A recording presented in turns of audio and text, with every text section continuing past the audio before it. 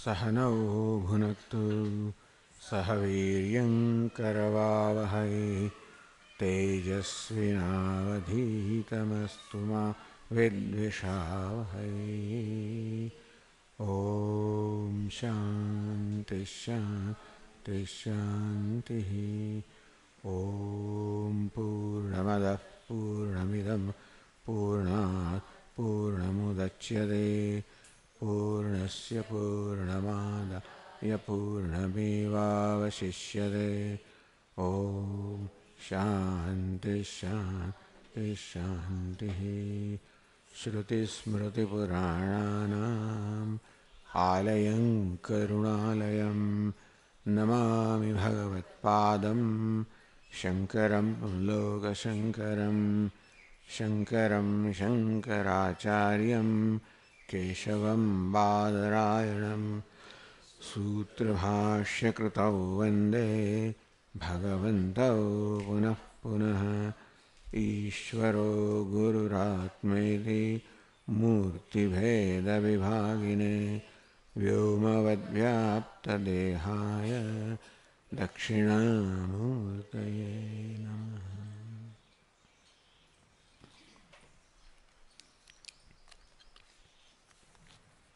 आठवां पान पर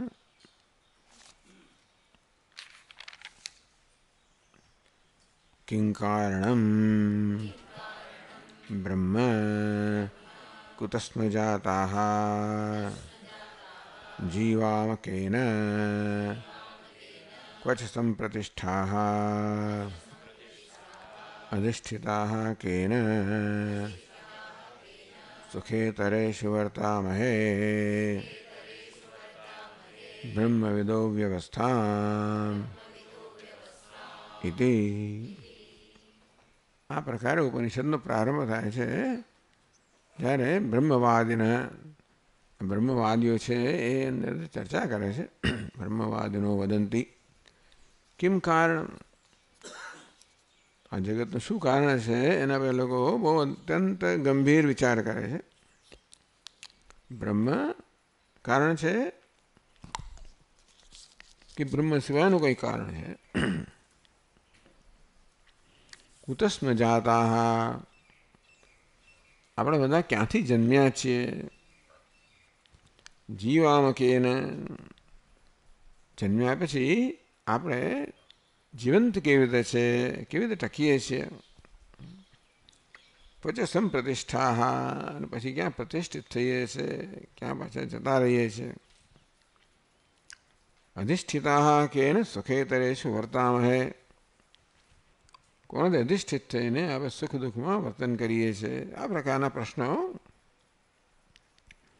સામાન્ય લાગે છે, પણ જે પ્રકારે આ ગ્રંથકાર ચર્ચા કરે છે બહુ ઊંડી ચર્ચા કરે છે. કારણ કે આ તો બધા બ્રહ્મવાદીના છે, એટલે જાણે બ્રહ્મવાદીઓ ભેગા થઈને ચર્ચા કરતા હોય એ પ્રકારે ગ્રંથકારની ચર્ચા કરે છે.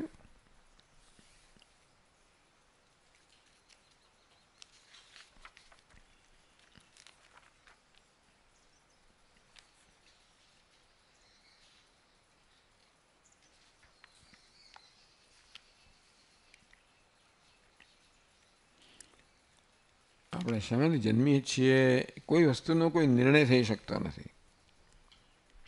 એક ઉત્તર મળે તો બીજી જગ્યાએ એનો અપવાદ મળે, એ મળે તો વળી ક્યાં છે અપવાદ મળે. એટલે એને નિયમ કહેવાય જેનો કોઈ અપવાદ ન હોય એવો કોઈ નિયમ પ્રાપ્ત થતો નથી જે બધાને લાગુ પડે. એમને જીવો બધા, આપણે માત્ર મનુષ્યો જ નથી પણ જે સ્થાવર જંગમ જે કંઈ જીવો છે બધાને લાગુ પડે એવો કોઈ નિયમ મળતો નથી. તો પ્રશ્ન થયો કે આ કારણ શું છે. અદૃષ્ટ એવી છે કિંચિત પુણ્ય પાપાત્મકમ યદી, પુણ્ય પાપ રૂપી અદૃષ્ટ કહો, કર્મ કહો, જો આપણા જન્મનું કારણ હોય. કેને તજ્જાય તે વિપ્રાહ, તે કર્મ શેમાંથી જન્મે છે. કારણ કે આપણે મૂળ કારણ પર આવવું પડે. આ દેહ કર્મમાંથી જન્મતો હોય તો કર્મ બીજા કશામાંથી જન્મતું હોય તો દેહ એમાંથી જન્મે કહેવાય. એ વડે બીજા કશામાંથી જન્મતું હોય તો છેવટે અંતિમ કારણ શોધવું પડે. તો આ પુણ્ય પાપ કર્મ છે એ શેમાંથી જન્મે છે? આત્માથી જન્મે છે. એવું હોય તો મુક્તિ થઈ જ ના શકે, કારણ કે મુક્ત થયા પછી પણ આત્મા કર્મ કરતો જ રહે. તો દેહથી કર્મ થાય છે. તો પ્રશ્ન એ થયો કે પુણ્ય પાપ કરો દેહ કુતેશ પ્રજાયતે. ચાલો દેહથી કર્મ થતા હોય તો પછી આ દેહ પોતે જ ક્યાંથી આવે છે? સૂક્ષ્મ શરીર સ્વયં જાયતે પુણ્ય પાપ કૃત. એક ઉત્તર આપવામાં આવે કે ચાલો સૂક્ષ્મ શરીરમાંથી સ્થૂળ શરીર જન્મે છે. વિપેન્દ્રા તથૈવ અન્યોપી જાયતામ. આ એક દેહ છે એ સૂક્ષ્મ દેહમાંથી જન્મ્યો હોય તો આપણા સૂક્ષ્મ શરીર આ એક જ દેહ સામે જન્મવો જોઈએ, બીજો કોઈ પણ દેહ જન્મવો જોઈએ ને. સૂક્ષ્મ શરીર સ્થૂળ શરીર જન્મ આપતું હોય તો આ સૂક્ષ્મ શરીર માત્ર આ સ્થૂળ શરીરને જન્મ આપે એવું શા માટે હોવું જોઈએ? તથૈવ અન્યોપી જાયતા. બીજું પણ સ્થૂળ શરીર, કારણ કે ફેર શું છે? પુણ્ય પાપે ભવેતામ ને કારણમ દેહ જન્મની. દેહના જન્મ પુણ્ય પાપ હોઈ ન શકે. તથા સતી તદ્વ્યર્થમ કારણત્વમ તયોર ભવેત. તો દેહના જન્મમાં પુણ્ય પાપ વગેરે કારણ હોઈ ના શકે. કારણ નહીંતર તદ્વ્યર્થમ કારણત્વમ તયોર ભવેત. વળી પુણ્ય પાપ શેમાંથી જન્મ્યા? અને સૂક્ષ્મ દેહને જન્મતા તો અપી સૂક્ષ્મ અપુહ કેને જાયતે. આ સ્થૂળ દેહ સૂક્ષ્મ દેહ જન્મ્યો હોય તો સૂક્ષ્મ દેહ ક્યાંથી જન્મ્યો? અજ્ઞાનાત. શું કારણ? અજ્ઞાનથી જન્મ્યો. તસ્માત સ્થૂલમ કસ્માન ન જાયતે. અજ્ઞાનમાંથી અવ્યક્તમાંથી સૂક્ષ્મ દેહ જન્મતો હોય તો સ્થૂળ દેહ કેમ જન્મતો નથી? પુણ્ય પાપ વિનુક્તમ અજ્ઞાનમ સૂક્ષ્મ કારણમ ભવેત ચેદ ભવેત કે તાદૃક સ્થૂલસ્ય કારણમ. પાપ અને પુણ્યથી રહિત જે અજ્ઞાન છે એ સૂક્ષ્મ દેહનું કારણ હોય તો અજ્ઞાન સ્થૂળ દેહનું કારણ કેમ નથી? પુણ્ય પાપાદિ કાર્યાણામ વાસના કોટિવાસ્યમ સૂક્ષ્મસ્ય ચેદમ હેતુ સ્થૂલસ્યાપ્યસ્તુ તાદૃશમ. કરોડો વાસના ધરાવનારું આ સૂક્ષ્મ દેહ છે. પુણ્ય પાપાદિ કાર્યાણામ વાસના કોટિવાસ્યમ સૂક્ષ્મસ્ય. અનાદિકાળથી આ સૂક્ષ્મ દેહ ચાલતો આવતો હોય તો અનેક બધી કરોડો વાસનાઓની અંદર હોય જે પુણ્ય પાપ અનેક પ્રકારના કર્મ જન્મ આપનારી હોય. તો ચાલો એવું સૂક્ષ્મ શરીર હોય, કારણ શરીર હોય તો એ સૂક્ષ્મનું કારણ હોય તો સ્થૂળનું કારણ કેમ ના હોય? વાસના બી સંસ્કારાસ્ય વિનાશતઃ. સંસ્કારની જ વાસના કહેવામાં આવે છે અને એને સંસ્કાર કહેવાય. એ જન્મે પછી નાશ પામે. પુણ્યાદીનામ પ્રજાયંતે નાશતામ ચ વિનાશનમ પુણ્ય પાપે તતઃ પૂર્વમ જાયતે કેન હેતુના. આ પુણ્ય પાપથી સંસ્કાર જન્મે તો પુણ્ય પાવડી શેમાંથી જન્મે છે? પુણ્ય પાપાચ સંસ્કારા સંસ્કારેભ્યસ તથા વપુઃ. પુણ્ય પાપની સંસ્કાર જન્મ્યા, સંસ્કારમાંથી આ દેહ જન્મ્યો. સૂક્ષ્મ વા અથવા સ્થૂલમ તથા પુણ્યમ ચ પાતકમ. સૂક્ષ્મ દેહ જન્મે, સ્થૂળ દેહ જન્મે, એમ જોડે પુણ્ય પાપ કર્મ જન્મે, વળી દેહ જન્મે. એટલે શેમાંથી શું જન્મ્યું? એમ કારણમ કિંચિત. કયું પુણ્ય પાપ કયા દેહ માટે, કયો દેહ કયા પુણ્ય પાપ માટે કારણ છે કયું કહી ના શકાય. કારણ કે બીજાંગ કરો આ આખી આવી પ્રકારની આખી પ્રક્રિયા જ ચાલે છે.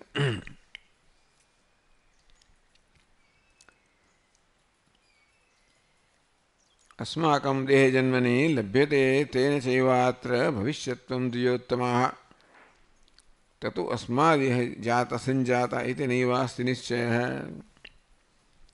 આપણે શેમાંથી જન્મ્યા છીએ એનો કોઈ નિશ્ચય આપણે કરી શકતા નથી. अस्माकं द्वे शार्दूलाः કુતો જાતા વયમ તથા, તો એ પ્રશ્ન એ રહ્યો કે આપણે શેમાંથી જન્મ્યા. 34 પાન પર 130 શ્લોકથી આપણે આગળ ચર્ચા ચલાવીએ.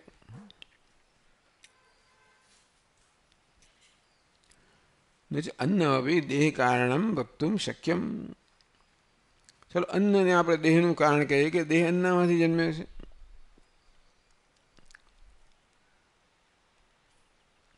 તસ્ય જન્માનંતરમ ભક્ષ્યમાણત્વેન જન્મની કારણાંતરસ્ય એવ વાચ્યત્વાત. અન્ન કઈ વસ્તુ છે? જન્માનંતરમ ભક્ષ્યમાણત્વેન, જન્મ્યા પછી પણ અન્નનું ભક્ષણ થતું જ હોય છે. તેન જન્મની કારણાંતરસ્યૈવ વાચ્યત્વાત. જો અન્ન જન્મનું કારણ હોય તો જન્મને આપીને અન્ન શાંત થઈ જવું જોઈએ. કારણ કોને કહેવાય? કાર્ય જન્મે આપે પછી નષ્ટ થઈ જાય.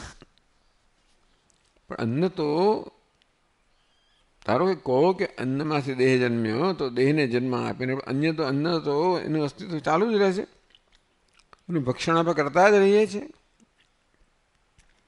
અંતેથી કારણાંતસ્યૈવ વાચ્યત્વાદ, એટલે બીજું કંઈક કારણ શોધવું પડે. ટૂંકમાં કારણ હોવાનું બધી શરતો અંદર સંતુષ્ટ કરતું નથી.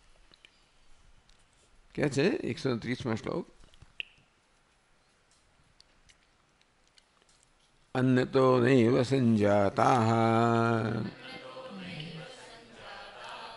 વયં જાતા એતસ્ત્વિદમ ભક્ષ્યામો વયં વિપ્રાહ તૃપ્તિતુષ્ટ્યાદિ કારણમ.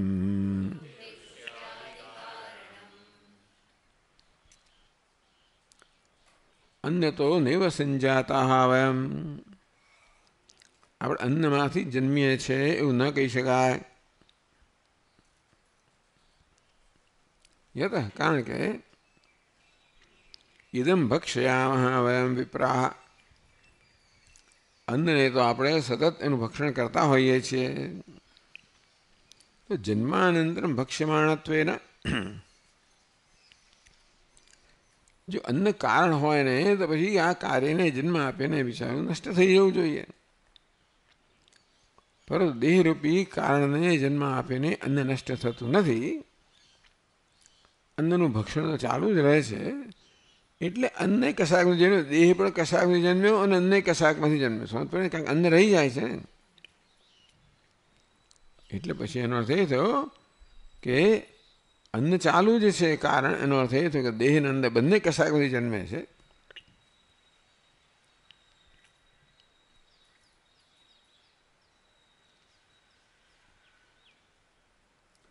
તૃપ્ત તુષ્ટ્યાદિ કારણમ, અન્ન આપણે તૃપ્તિ તુષ્ટિનું કારણ છે, જન્મનું કારણ નથી. અન્ન તો ન જાતા સ્મ યતઃ જાતા પ્રાપ્ત જન્માના સંતઃ ઇદમ અન્નમ ભક્ષ્યામઃ તૃપ્ત્યાદ્યર્થમિત્યર્થઃ. અન્ન આપણા જન્મનું કારણ હોય તો જન્મ આપીને અન્ન નષ્ટ થઈ જવું જોઈએ. અન્ન નષ્ટ થતું નથી, અન્ન તો ચાલુ જ રહે છે ને આપણે પણ એનો ઉપભોગ કરતા જ રહીએ છીએ. અને જન્મ માટે ઉપભોગ નથી કરતા. આપણે અન્નનો ઉપભોગ શેના કરીએ છીએ? તૃપ્ત તુષ્ટ્યાદિ કારણમ. આપણને રતિ થાય, તુષ્ટિ થાય, તૃપ્તિ થાય એ માટે અન્નનો આરોગ્યતા હોઈએ છીએ. અંતેથી અન્ન જન્મ માટે એનું કારણ હોય એવું નિશ્ચિત થતું નથી.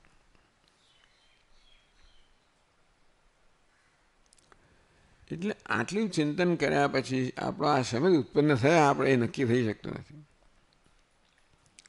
તિષ્ઠતું ઉત્પત્તિ કારણમ. ચાલો હવે ઉત્પત્તિ કારણ જવા દો. આપણે એ નિર્ણયમાં આવી શકતા નથી. સ્થિતિ કારણ નિર્ણય ચાલો, જેને ઉત્પત્તિ તો શેમાંથી આપણે ઉત્પન્ન થયા નક્કી થઈ શકતું નથી. તો શેનાથી આપણે સ્થિત છીએ, શેનાથી આપણે ચાલુ રહીએ છીએ, શેનાથી આપણે જીવીએ છીએ, ચાલો એ નક્કી કરો. કેને જીવામઃ, બે પ્રશ્ન હતો. કસ્માત જાતા કેને જીવામઃ, શેમાં જન્મ્યા છીએ આપણે, એ ન થાય તો આપણે શેના વડે જીવંત છીએ એનો નિશ્ચય થઈ શકે. સ્થિતિ કારણ નિર્ણયતું ન શક્ય છે. આપણી સ્થિતિ હોવાપણું શેને કારણે છે એનો પણ નિશ્ચય થઈ શકતો નથી. તે પ્રતિપાદકસ્ય જીવામકેન ઇતિ અંશસ્ય અર્થમ ઉપબ્રહ્મયતિ. તો બીજો પ્રશ્ન પૂછવામાં આવે, જીવામકેન ઉત્પન્ન થયેલા આપણે શેના વડે જીવીએ છીએ, ટકીએ છીએ? એ બીજો પ્રશ્ન છે. પહેલો પ્રશ્ન ઉત્તર ના મળ્યો કે શેમાંથી આપણે ઉત્પન્ન થયા, ના મળે ઉત્તર. તો જીવામકેન શેના જીવન થાય છે એ ઉત્તર મેળવીએ. અસ્ય અર્થ ઉપબ્રહ્મયતિ ચતુસ્ત્રિંશત શ્લોકૈ. 34 શ્લોકની અંદર જીવામકેન શેના વડે જીવીએ છીએ એ પ્રશ્નનો ચર્ચા છે 34 શ્લોકમાં કરવામાં આવે.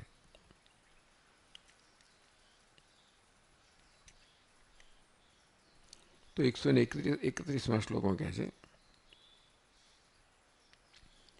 જીવનસ્યાપી નૈતત્ સ્યાત્ કારણમ દ્વિજસત્તમાઃ અન્નાદા એવ સત્યન્ને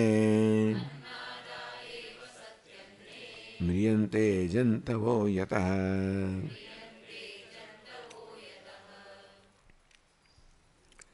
અન્ન આપણું જીવન ટકાવવાનું કારણ હોય એવું પણ ના કહી શકાય.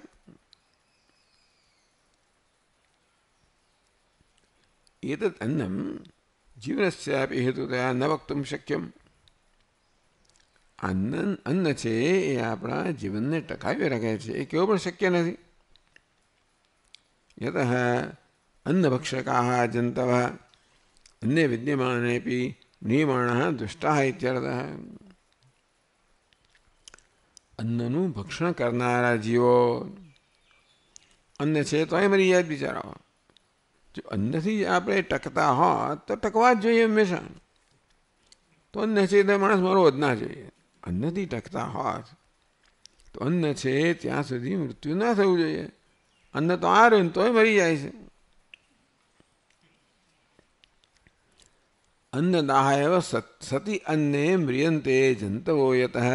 અન્નદાહ એટલે અન્ન ખાનારા, અન્નમત અતિ અન્નદાહ. તો અન્નદાહ એવ સતી, એ લોકો તો અન્ન ખાનારા છે આ જીવો બધા.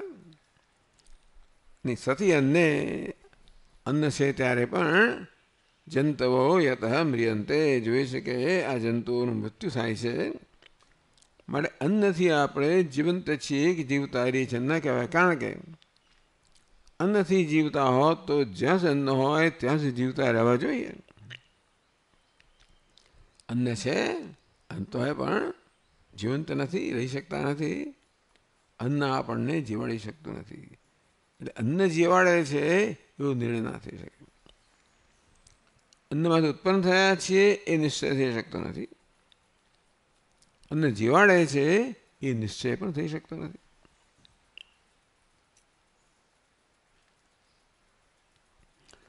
પ્રત્યુત અન્નસ્ય વ્યાધિ દ્વારા મરણ હેતુત્વમ વૈદ્યશાસ્ત્ર પ્રસિદ્ધમ. ઉલટું, પ્રત્યુત ઉલટું.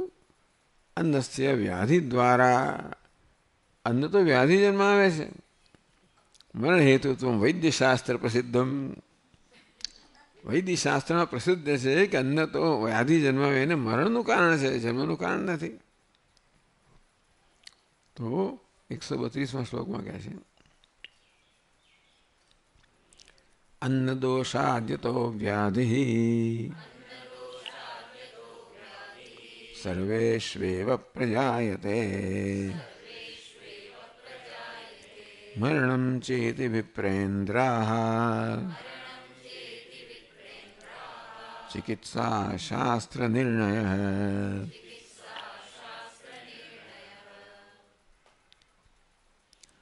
અન્ન દોષા ચેતો વ્યાધિ. વૈદક શાસ્ત્ર કહે છે કે બધું વ્યાધિ અન્નના દોષમાંથી જ આવે છે. કે અન્નમાં દોષ રહેવા માટે વ્યાધિ, કે અન્ન જ દોષ છે અને માટે વ્યાધિ જન્મે છે. સર્વેષુ પ્રજાયતે. બધાની અંદર વ્યાધિ જે છે ને એ છેવટે અન્નમાંથી જ આવે છે એવું વૈદિક શાસ્ત્ર કહે છે. મરણમ ચેતી વિપ્રેન્દ્રા, આ મરણ પણ છેવટે અન્નમાંથી જ થાય છે, વ્યાધિ દ્વારા. અન્ન કદાચ સીધું મૃત્યુ ના કરનારું હોય, ઝેર લાગ્યું તો જુદી વાત છે, બાકી અન્ન વ્યાધિ જન્મ આવે અને વ્યાધિ મૃત્યુ જન્મ આવે એ અન્નના મૃત્યુનું કારણ બને છે. ચિકિત્સા શાસ્ત્ર નિર્ણય, ચિકિત્સા શાસ્ત્રો નિર્ણય છે કે બધી વ્યાધિ અન્નમાંથી જ થાય છે અને મૃત્યુ વ્યાધિમાંથી થાય. એ છે અન્ન જે છે એ આપણા જીવન ટકવાનું નહીં, પણ અરે મૃત્યુનું કારણ છે. કઈ વસ્તુ જીવન ટકાવી રાખે છે? એમાં પણ આપણે અન્ન એટલે કોઈક રીતે કોઈ પ્રકારના વાંધા વગર ના કહી શકીએ, અપવાદ વગર ના કહી શકીએ.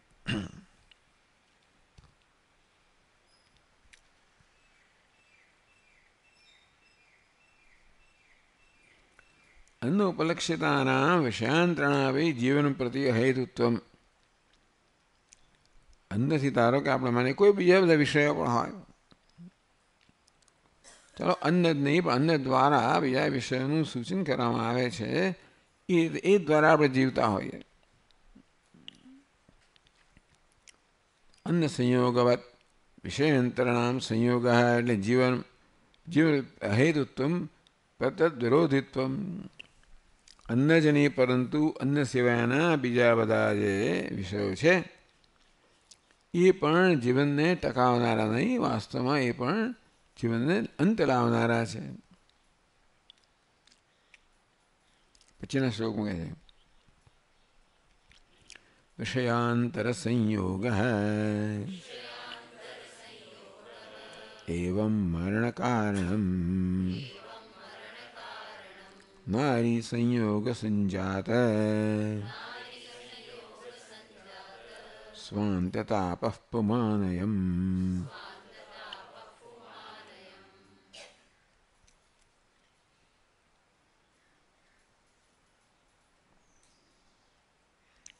एवं अन्न संयोगात् विषयांतराणां संयोगो भोगो अपि मरण हेतु संयोगवत. તો અન્નનો સંયોગ જેવી રીતે મૃત્યુનું કારણ બને છે, એટલે વધારે પડતું ખાઈ લેવામાં આવે, ખોટી વસ્તુ ખાઈ લેવામાં આવે, બને જ છે. કદાચ ખાવા ન આવે, ખાવાની વસ્તુ ન ખવાય, નહીં ખાવાની ખવાય, નહીં ખાવાની હોય એટલી ખવાય, એવી ખવાય, એવા સમયે ખવાય, વગેરે વગેરે. એટલે ઘણી રીતે અન્ન આપણને ઘણું દોષ ઉત્પન્ન કરનારું અને થોડું મૃત્યુનું કારણ બને છે. તેમ અન્નની જેમ બીજા બધા વિષયો પણ આપણા મૃત્યુનું કારણ બની શકે છે. જેમ કે નારી સંયોગ એ પણ મૃત્યુનું કારણ બને.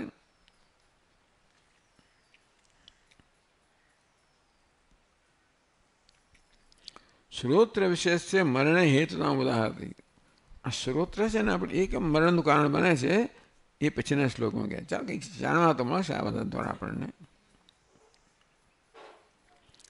ઘંટારવાદિ સદૃશાન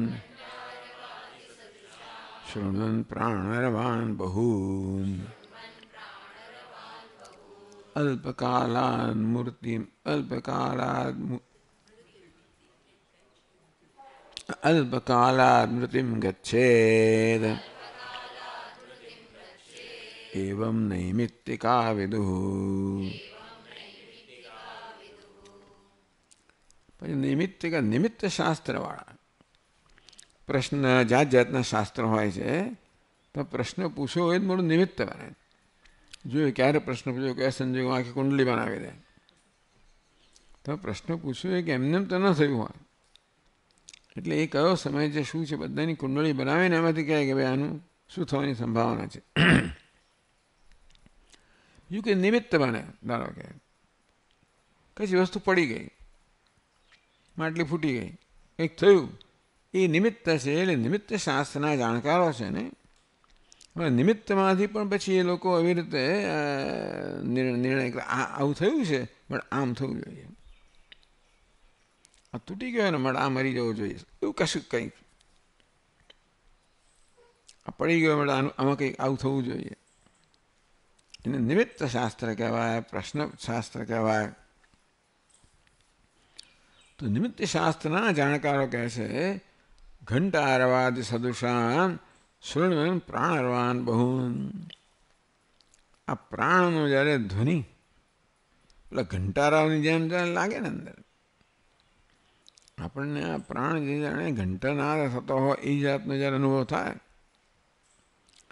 અલ્પકાળાત મૃત્યુમ ગચ્છે, તો ટૂંક સમયમાં મૃત્યુ થવાનું છે. એવમ નૈમિત્તિકા વિદુઃ.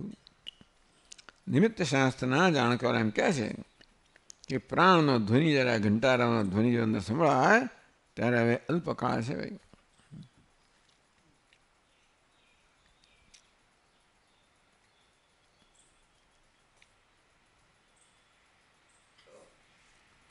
હવે આપણે કેટલાક શ્લોકો જવા દઈશું ને 160માં શ્લોક પર જઈએ, 40માં પાન પર.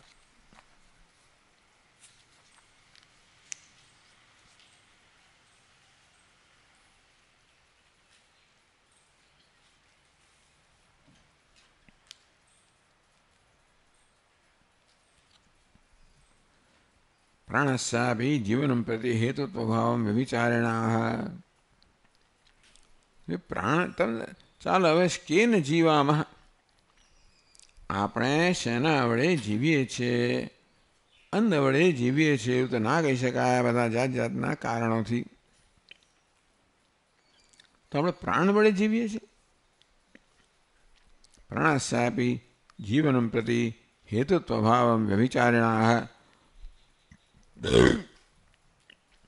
તો પ્રાણ પણ જીવન માટે હેતુ છે એવો નિયમ નથી. પ્રાણ હોય માટે જીવંત છીએ જ, અને પ્રાણ ન હોય તો જીવંત નથી એવો નિયમ નથી. વ્યભિચારણ એટલે અપવાદથી બતાવે છે. 160માં શ્લોકમાં કહે છે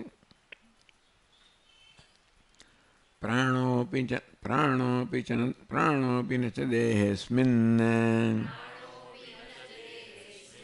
જંતુનામ જીવનાય હિ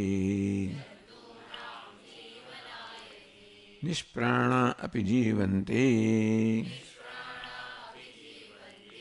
દેહિન સ્થાવરાયતઃ.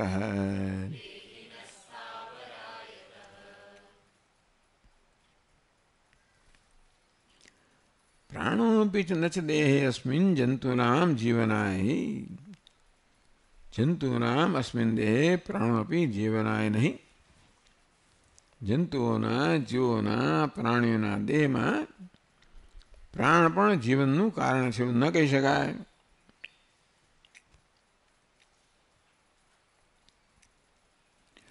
પ્રાણપદે અત્ર શ્વાસ પ્રશ્વાસ્યાખ્ય પ્રાણ વ્યાપારો લક્ષ્યતે. પ્રાણ શબ્દથી આ જે શ્વાસ પ્રશ્વાસ થાય છે ને એનો અહીંયા નિર્દેશ કરવામાં આવે છે કે શ્વાસ પ્રશ્વાસ થતો હોય, ઉચ્છ્વાસ નિશ્વાસ થતો હોય, એટલા માટે એ ઉચ્છ્વાસ નિશ્વાસ પ્રાણ આપણા જીવન ટકાવી રાખે છે એવો પણ નિયમ નથી. એટલે કેમ? સ્થાવરેષુ અપી અંકુરાદિ ઉદ્ગમેન પ્રાણસત્વસ્ય સર્વસંમતત્વાત. સ્થાવરની અંદર પણ જે અવશ્વાસ પ્રશ્વાસ જણાતો નથી, અંકુરાદિ ઉદ્ગમેન બીજમાં અંકુરનો ઉદ્ગમ થાય, પ્રાણસત્વસ્ય સર્વસંમતત્વાત એટલે બીજમાં પ્રાણસત્વ છે. બીજમાંથી અંકુર ઉત્પન્ન થયું માટે બીજમાં એટલે કે અંકુરના કારણમાં પ્રાણસત્વ છે એ બધા સ્વીકારે છે. કે ધબકારા જણાતા નથી ત્યાં. એટલે અંકુરમાં કહો કે બીજમાં કહો, પ્રાણ છે સ્વીકારાય છે. પ્રાણ ન હોય તો બીજમાંથી અંકુર જન્મી ના શકે. એટલે અંકુરાદિ ઉદ્ગમેન પ્રાણસત્વસ્ય સર્વસંમતત્વાત. આ બીજ સ્થાવર વસ્તુ છે. સ્થાવર એટલે જંગમ નથી, હાલતી ચાલતી નથી, એક સ્થળે સ્થિત છે. આપણે આની કાં નિર્જીવ છે કે નિર્જીવ નથી. અંકુર ફૂટે છે, બતાવે છે કે એમાં પ્રાણ છે.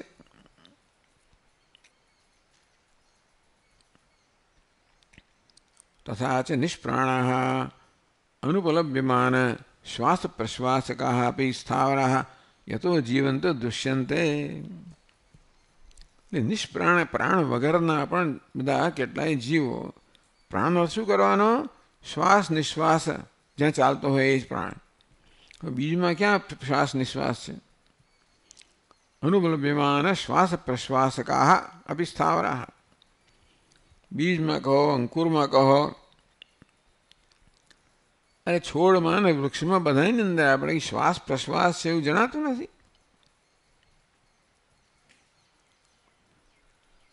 યતો જીવંતો દૃશ્યંતે. આ બધા જે સ્થાવર જીવો છે ને, જંગમ જે છે દોડતા હરતા ફરતા, એ જાણે કે પેલું કૂતરું ઉતરું બધા આમ શ્વાસ પ્રશ્વાસ જણાઈ જ આવે છે બધામાં. પણ સ્થાવર જે છે વૃક્ષ વનસ્પતિ, એ બધા આવી રીતે શ્વાસ નિશ્વાસ ઉચ્છ્વાસ લેતા હોય એવું કંઈ જણાતું નથી. ચલો આપણને જણાતું નથી. એ જમાનામાં જે પ્રકારના સાધનો વિકસાવ્યા છે એ સાધનો દ્વારા આ વૃક્ષ શ્વાસ લઈ રહ્યું છે એવો કોઈ નિર્ણય થઈ શકતો નહીં હોય. એટલે સ્થાવર આ વૃક્ષ છે તો એ પ્રાણ વગર જીવી રહ્યું છે. પ્રાણ એટલે શ્વાસ નિશ્વાસ વગર જીવી રહ્યું છે. એટલે પ્રાણ જ જીવનનું કારણ છે એવો નિર્ણય થઈ શકતો નથી. આપણે જીવે, બીજા તો પ્રાણ વગર જીવે છે, કહેવાનો ભાવ એ છે.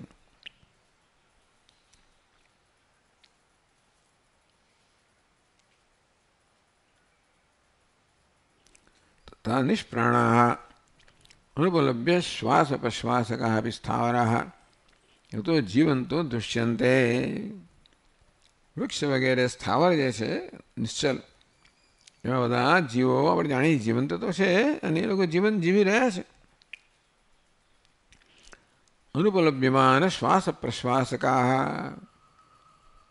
શ્વાસ અને પ્રશ્વાસ ઉપલભ્યમાન નથી, આપણે દેખાતો નથી, આપણે એને જાણી શકતા નથી કે અનુભવી શકતા નથી, પણ નથી. ટૂંકમાં વૃક્ષ વગેરે સ્થાવર જે જીવો છે એમાં શ્વાસ પ્રશ્વાસ રૂપી પ્રાણ ન હોય તો પણ એ જીવે તો છે. તતઃ શ્વાસ પ્રશ્વાસ રૂપ પ્રાણ વ્યાપારોપી ન જીવન હેતુ ઇત્યર્થ. એટલે માત્ર પ્રાણ હોવો આવશ્યક, એ પર્યાપ્ત નથી. એ પ્રાણ ચાલતો હોવો જોઈએ. આ શરીરમાં પ્રાણ ચાલે તો શરીર જીવંત રહે. પ્રાણ બંધ થઈ જાય, ભરાઈ જાય અંદર કે બહાર, એટલે ઘણું પ્રાણાયામ કરતાં કરતાં જો કે યોગી લોકો ઘણું બધું નિયંત્રણ હોય છે. અને તેથી કુંભક વગેરેની અંદર પણ પ્રાણ અંદર હોય છે અને એ લોકો જીવંત રહે છે શ્વાસ પ્રશ્વાસ વગેરે. પરંતુ આ શ્વાસ પ્રશ્વાસથી જ પ્રાણ જીવન ટકાવી શકે છે. અને કેટલા બધા જીવો જોઈએ છે જે શ્વાસ પ્રશ્વાસ વગર, ઉચ્છ્વાસ નિશ્વાસ વગર જીવંત છે. એ ઉચ્છ્વાસ નિશ્વાસ જેનું લક્ષણ છે એવો પ્રાણ બધા માટે જીવન ટકાવવા માટે જવાબદાર નથી.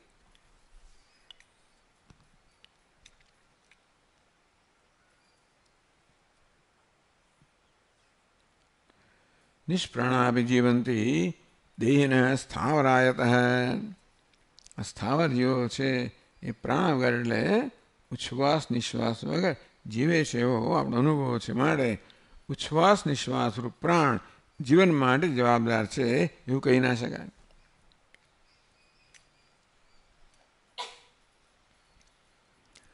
જંગમાઃ અપી મૂર્છાદી અવસ્થાસુ અનુપલભ્યમાન પ્રાણ વ્યાપારા કા જીવંતો. ચાલો સ્થાવરની વાત ક્યાં કે જંગમની વાત કરો તો પછીનો શ્લોક છે જંગમા અપી મૂર્છાદૌ પ્રાણ શૂન્યાદિનાધિકમ જીવંતિ તત એવાયમ પ્રાણો હેતુર્ન જીવને.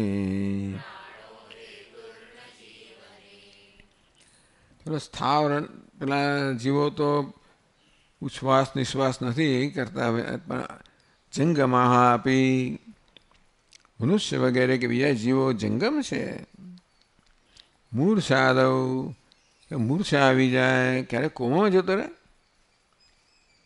પ્રાણ શૂન્ય, અને ત્યારે શ્વાસ નિશ્વાસ ચાલતો નથી, ચાલતો તો હોય છે ને જ્યારે, હા ચાલતો જ હોય છે. એટલે એ તમે કોમામાં હો કે કશાયમાં હોય, શ્વાસ બંધ થઈ જતો જોયો નથી. એવી સ્થિતિ હોય તો આપણને, મને ખબર છે કે શ્વાસ બંધ થઈ ગયો જીવંત હોય, પણ એમ કહે છે કે મૂર્છાદુ પ્રાણ શૂન્ય, મૂર્છા વગેરે સ્થિતિમાં પ્રાણ એટલે કે ઉચ્છ્વાસ નિશ્વાસ પ્રાણ ન હોવા છતાં પણ દિનાધિકમ જીવંતી, એકથી વધારે દિવસ સુધી પ્રાણી જીવો જીવે છે, પ્રાણીઓ જીવે છે. જંગામાં આપી મૂર્છાદી અવસ્થાસુ અનુવ્યમાણ પ્રાણ વ્યાપાર કાપી જીવંતો દૃશ્યંતે, કહ્યું તેમ સ્થાવર તો છોડો વૃક્ષ વગેરે, પણ જંગમ જીવો પણ મૂર્છિત થઈ જાય ત્યારે એ પણ જેને મરી જ ગયા એવું લાગે, અંદરથી શ્વાસ નિશ્વાસ દેખાતો નથી. ના એટલે આ પેલો ઘણી વાર માણસ જીવે છે કે નહીં, ડૉક્ટરો પછી એને રિવાઈવ કરવાનો પ્રયત્ન કરે, હાર્ટ એટેક આવ્યો હોય અને શ્વાસ બંધ થઈ ગયો હોય, જે ધડાધડ મારે એમ કરીને હાઈટ રિવાઈવ કરે, બધા સર્જરી કરતા હોય ત્યારે હાર્ટ લંગ મશીનથી ચાલતું હોય ત્યારે એક શોક આપે એટલે પાછું ચાલુ થઈ જાય. એટલે કઈ વસ્તુ શેને ચલાવે છે એનો નિયમ આપણે કોઈ અપવાદ વગર કહી શકતા નથી.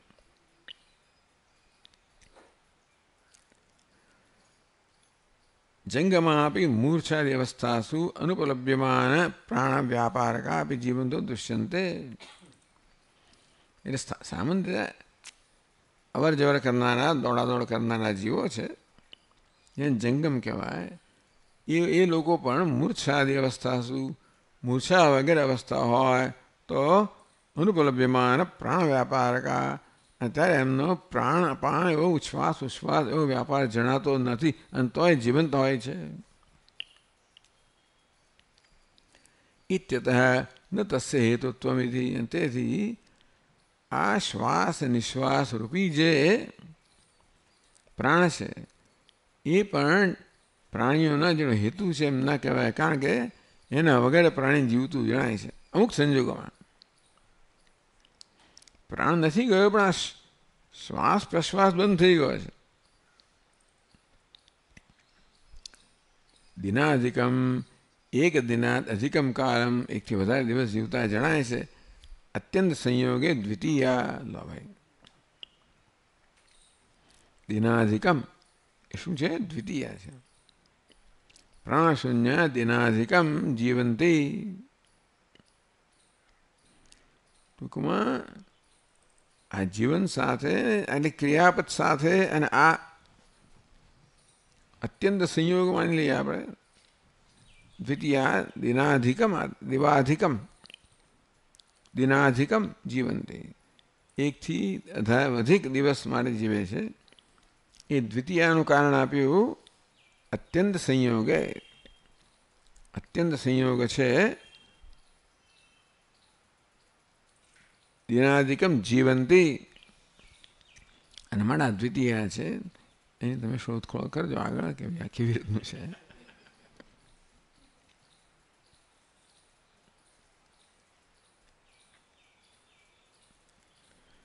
કેચિત ઔદાર્યગ્નિમ કેચિત રુધિરમ જીવન હેતુ વદંતી. કેટલાક એમ કહે છે કે ભાઈ આપણે ઉદરનો અગ્નિ છે એને કારણે જીવીએ છીએ, આમ જુઓ ને ગરમી છે કે નહીં. કે રુધિરમ, કેટલાક લોકો આ રુધિર છે આપણું લોહી અંદર ફરી રહ્યું છે એ જીવનનો હેતુ છે એમ કહે છે. એટલે કેટલાક જઠરાગ્નિને જીવનનો હેતુ કહે છે, કેટલાક આ રુધિરને જીવનનો હેતુ કહે છે. તન્મતમ દૂષયતી, એ મતને દૂષિત કરે છે. તો પછીના શ્લોકમાં કે 162માં ન ચ વન્યશ્ચ રક્તમ ચ જીવને કારણમ સ્મૃતમ નિરક્તા પ્રાણિનઃ કેચિદ જીવન્ત્યપિ નિરગ્નયઃ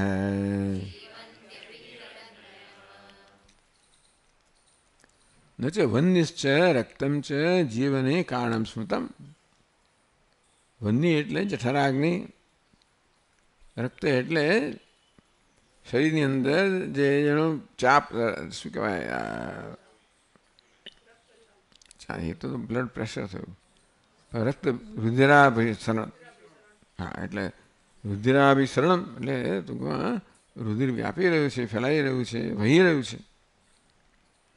એટલે જીવન ટકે એવો પણ નિયમ નથી. નિરક્તા પ્રાણિનઃ કે જીવંત્યપી નિરગ્નયઃ. કેચિદ નિરક્તા પ્રાણીના, કોઈ રક્તરહિત પ્રાણીઓ પણ જીવતા જોવામાં આવે છે. કેચિદ નિરગ્નયઃ, કોઈ અગ્નિ વગરના પ્રાણીઓ જીવતા જોવામાં આવે છે. તત્ર ઉદાહરણમાં ક્યાં જોવામાં આવ્યું? પછી ક્યાં છે?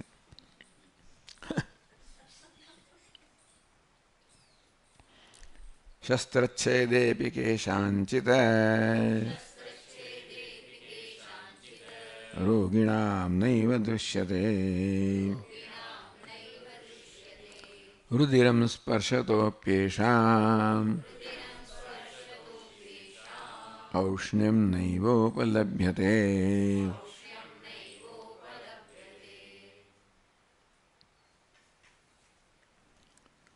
કેશામ ચિત્ત રોગિણામ શસ્ત્રેણ નાડી વિદારણાપી રુધિરમ ન દૃશ્યતે. હશે કોઈ રોગી કે નાડી વિદારણા આપી, નાડીમાં છેદ મૂકો તોય લોહી વહેતું નથી,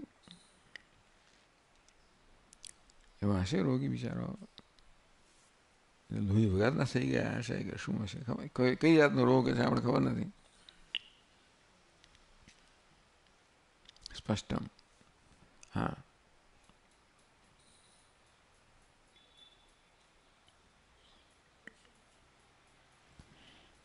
કેશાંચ રોગિણામ ચ સ્પર્શેણ ઔષ્ણ્યમ ન લભ્યતે.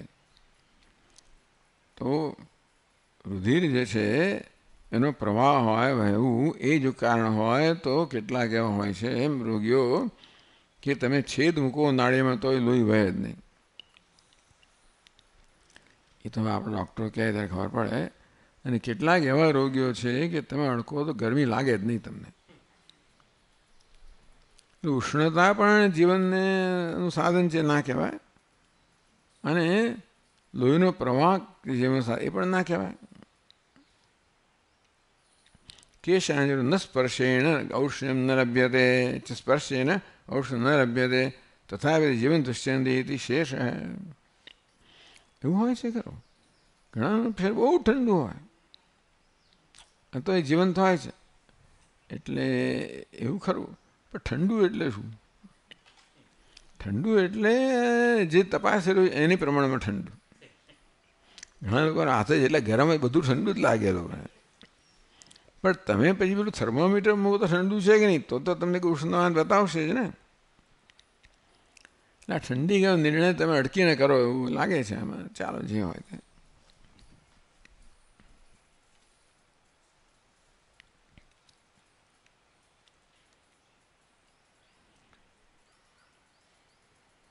એવમ જીવન હેતુ નિશ્ચયસ્યાપી દુર્લભત્વે. શેમાંથી જન્મ્યા? નિર્ણય ના થયો. કેને જીવા જીવીએ છે? નિર્ણય ના થયો. જીવન હેતુ શું છે એ પણ નિર્ણય થઈ શક્યો નહીં. એવમ જીવન હેતુ નિશ્ચયસ્યાપી દુર્લભત્વે. ઉત્પત્તિ નિશ્ચય દુર્લભત્વ ક્યું છે ને? ઉત્પત્તિ તો અમે હતા હાજર નથી. આ જીવન છે ત્યારે હાજર છે જોઈ શકીએ, ત્યારે પણ આ દેશ જીવંત છે એ નિર્ણય ના કરી શકતા હોઈએ તો દેહ ઉત્પન્ન શામાંથી એ તો કેમ નિર્ણય કરી શકીએ? દેહ જીવંત છે ને આપણે અનુભવ જોઈએ છીએ, એ ખરેખર તો એ સરળ હોવું જોઈએ.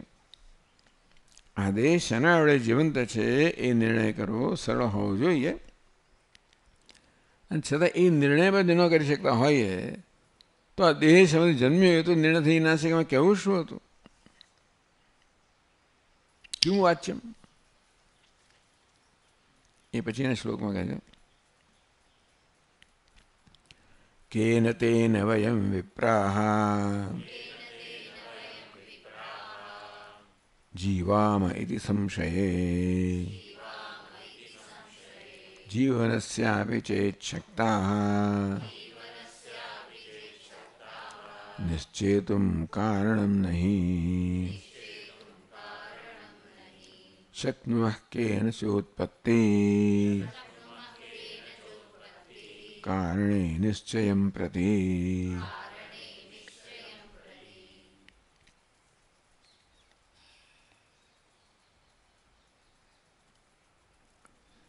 વયમ કેન જીવામઃ ઇતિ સંશયે સતિ આ પ્રશ્ન કરેલો કે આપણે શેને જીવંત છીએ એવો સંશય કે પ્રશ્ન જ્યારે થાય ઇતિ સંશય જીવનસ્યાપી ચેતશક્તા નિશ્ચેતુમ કારણમ નહીં જીવનસ્યાપી કારણમ નિશ્ચેતુમ શકતા નહીં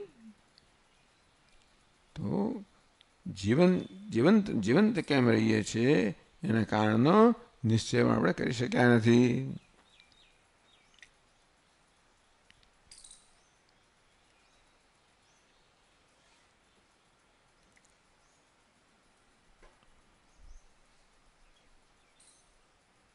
શક્નુમઃ કેન ચોત્પત્તિ કારણે નિશ્ચયમ પ્રતિ તો કેન ઉત્પત્તિ કારણે નિશ્ચયમ પ્રતિ શક્નુમઃ તો પછી શેનાથી સ્થિત છે એ નક્કી ના કરી શકીએ તો શું ઉત્પન્ન થયા એ તો નક્કી કરવું અત્યંત અઘરું જ હોય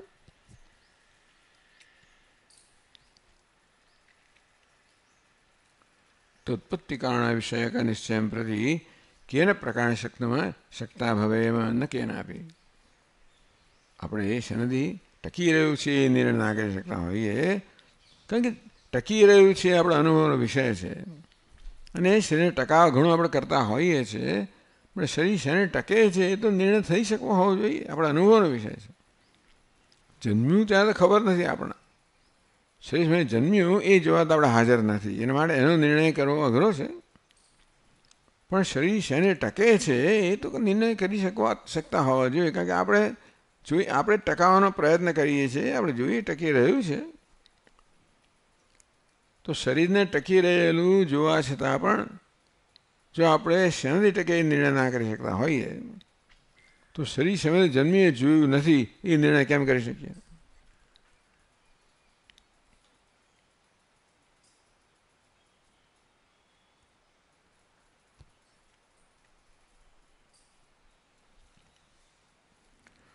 वयं किम् आधारका इत्यर्थकं वयं च क्वच संप्रतिष्ठाते अंशं विवृणोति ચાલો શેમાંથી જન્મ્યા નક્કી નથી થતું શેને જીવંત છે નક્કી નથી થતું શેમાં પ્રતિષ્ઠિત છે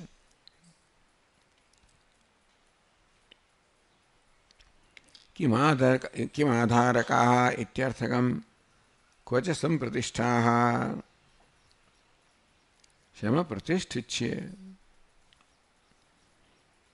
इत्यंशं विवृणोति चतुर्भिः प्रतिष्ठामिति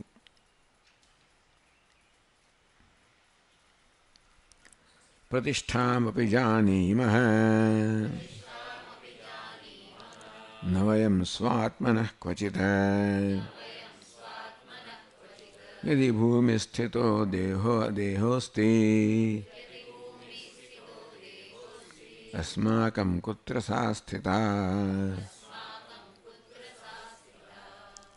આપણે શેના પર આધારિત છીએ એ નક્કી નથી કરી શકાતું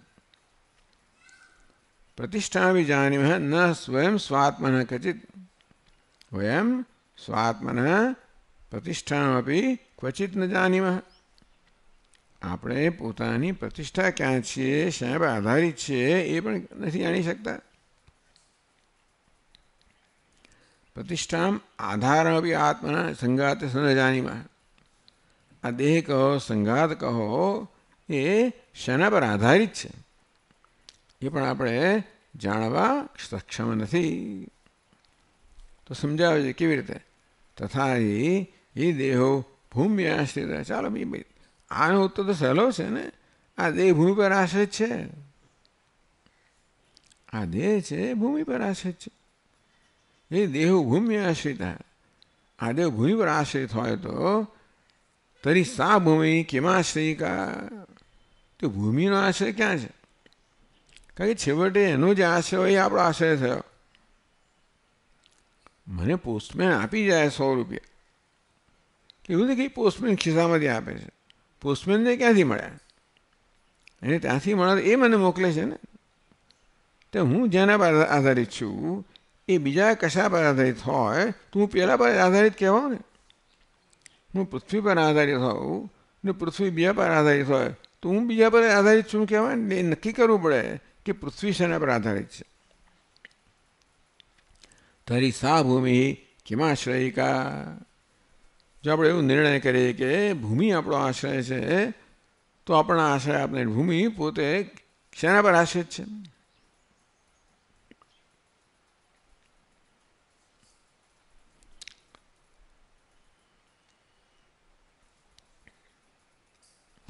યશ્ચ ભૂમિ આધાર કલ્પ્યતે. ચાલો ભૂમિનો આધાર તમે લાવો, કલ્પો. સોભી કુત્ર તિષ્ઠતી. આ ભૂમિ જળ પર સ્થિત છે. જળ શેમાં સ્થિત છે? અગ્નિમાં, અગ્નિ વાયુમાં, વાયુ આકાશમાં, આકાશ માયામાં, માયા શેમાં? આ પ્રકારે દેહો ભૂમ્ય શીત તરી સા ભૂમિ કિમાશ્રયિકા. આ દેહનો આધાર ભૂમિ હોય તો ભૂમિનો આધાર કયો છે? યસ્ય ભૂમિ આધાર કલ્પ્યતે સોભી કુત્ર તિષ્ઠતી તે આશંકા ન શામ્યતી. તમે નક્કી કરો કે આ ભૂમિનો આધાર છે તો ભૂમિ ક્યાંના શેના પર આધારિત છે એવડી શંકા પાછી આપણી રહી જ જાય છે.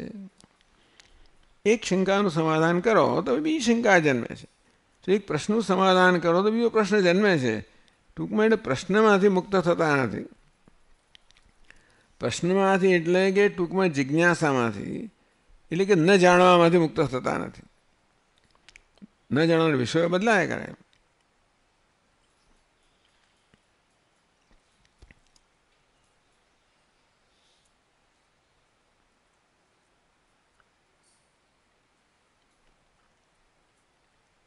એટલે પછીનો શ્લોક કહે છે યત્ર સા વર્તતે ભૂમિ આધારસોપી કુત્ર વા તિષ્ઠત્યેવં નશ્ચિત્તમ આધારેત્ર વ્યવસ્થિતમ.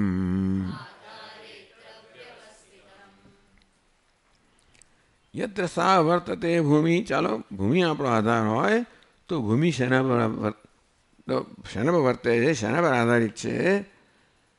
સોભી કુત્ર વા. ધારો કે તમે ભૂમિનો આધાર નક્કી કરો તો એનો આધાર શું છે? તિષ્ઠતી એવમ ન નશ્ચિત્તમ. એટલે કહે છે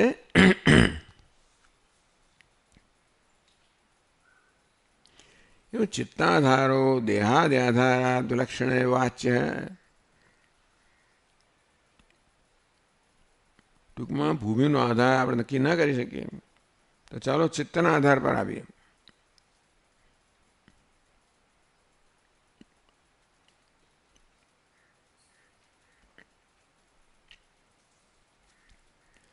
એવં ચિત્તાધારો દેહાદ્યાધારાત વિલક્ષણ વાચ્ય. હવે ચિત્તનો આધાર તો ભૂમિનો આધાર કદાચ જુદો હોવો જોઈએ ને. ચાલો ભૂમિનો આધાર નક્કી કરો પછી પ્રશ્ન કે ચિત્તનો આધાર કયો છે? અને ચિત્તનો આધાર ભૂમિના આધાર કરતાં જુદો હોવો જોઈએ. દેહ અવિશેષે બી ચિત્તગતિના નાનાવિધત્વસ્ય અનુભૂયમાનત્વાત. દેહમાં કંઈ ફેર ના પડે. ધારો કે દેહ સ્થિરનો સ્થિર છે ગમે, અને તોય ચિત્તમાં તો અનેક પ્રકારની ગતિ હોય છે ને. ટૂંકમાં દેહ અને ચિત્ત સ્વતંત્ર વસ્તુઓ છે. દેહ અવિશેષે બી એટલે દેહ હલનચલન ના કરતો હોય તોય પણ ચિત્તનું ચલન તો ચારે બાજુ ચાલતું હોય છે. અને માટે આ ચિત્ત જુદી વસ્તુ છે. તેથી જે દેહનો આધાર હોય એના કરતાં ચિત્તનો આધાર જુદો હોવો જોઈએ.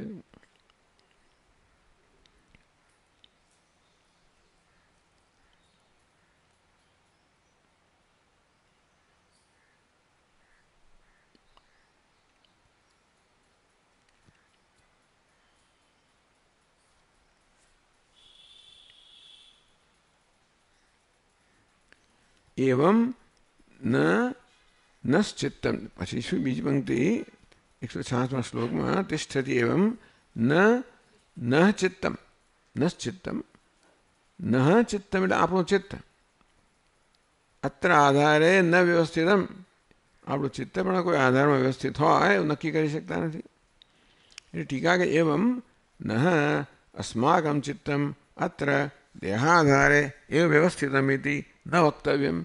ચલો દેહ તો છે, આપણે આધાર પર બેઠા છીએ, આપણે ભૂમિ પર આસન પર બેઠા છીએ, તો ચિત્ત પણ એનો દેહનો જે આધાર છે એ ચિત્તનો આધાર પર હોય એવું નક્કી થઈ શકતું નથી. કારણ કે દેહ તો બિચારો બેઠેલો છે અને ચિત્ત ચારે બાજુ ફર્યા કરતું હોય છે. એનો થઈ થયો કે ભાઈ આ દેહનો આધાર છે એ ચિત્તનો આધાર છે એવું નક્કી થઈ શકતું નથી. ચિત્તમત્ર દેહાધારે વ્યવસ્થિત ન વક્તવ્યમ. દેહનો જે આધાર છે ત્યાં જ ચિત્ત પણ રહેલું છે એ કહી શકતા નથી. આ રીતે કશી વસ્તુનો આધાર નક્કી થઈ શકતો નથી. ઉત્પત્તિ નક્કી થઈ શકતી નથી, સ્થિતિ નક્કી થઈ શકતી નથી, આધાર પણ નક્કી થઈ શકતો નથી. એ આ બધી દલીલોનું મૂળ કારણ છે કે નક્કી થઈ શકતું નથી. એ એક પછી એક નક્કી કરે છે. ચાલો આગળ જોઈશું.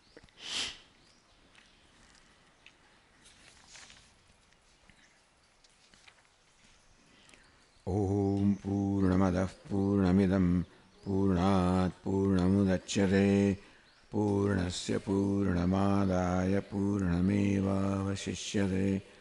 ઓમ શાંતિ શાંતિ શાંતિ.